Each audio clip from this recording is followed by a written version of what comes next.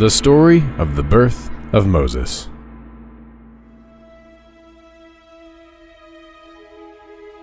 The sons of Jacob had moved down to Egypt.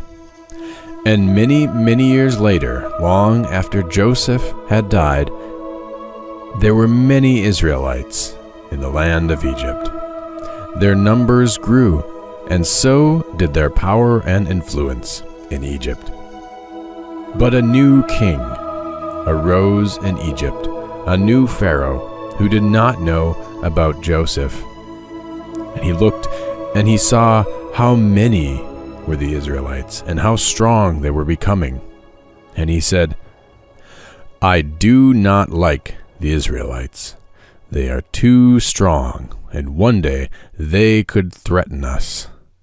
We must enslave them, make them build our buildings and our roads and our storage houses."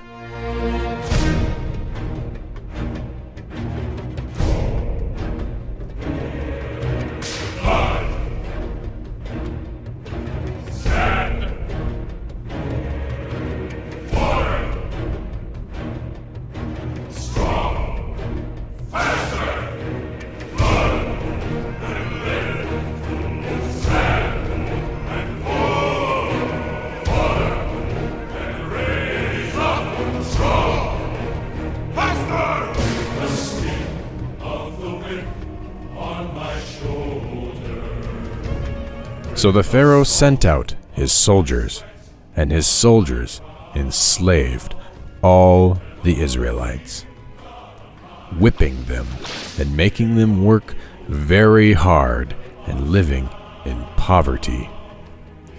But even then, the people of Israel continued to have many children, and their numbers grew. Pharaoh saw this and was angry.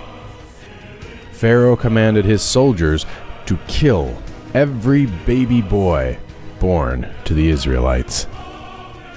And Pharaoh's soldiers searched throughout the land to kill the Jewish babies. One day, a woman from the house of Levi had a baby boy. She hid him, but when he was 3 months old, she knew that she could hide him no longer. And she made a basket out of rushes and placed the baby inside of it. Then she put it in the river Nile and asked God to protect her baby. The baby's older sister stood at the riverbank and watched the basket.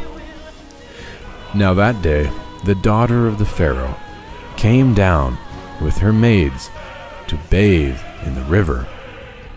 And she saw the basket among the reeds, and she sent one of her maids to fetch it.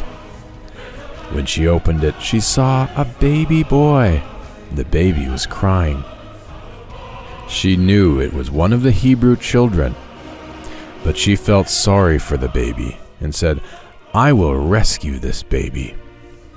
Then her maid said, "Who will take care of the child?" The baby's sister, who had been watching, heard this and stepped out and said, "Shall I go call a woman from the Hebrews to take care of the baby for you?" Pharaoh's daughter said, "Yes."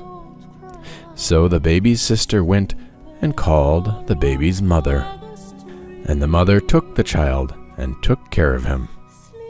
As the child grew older, she brought him to Pharaoh's daughter, and he became Pharaoh's daughter's son.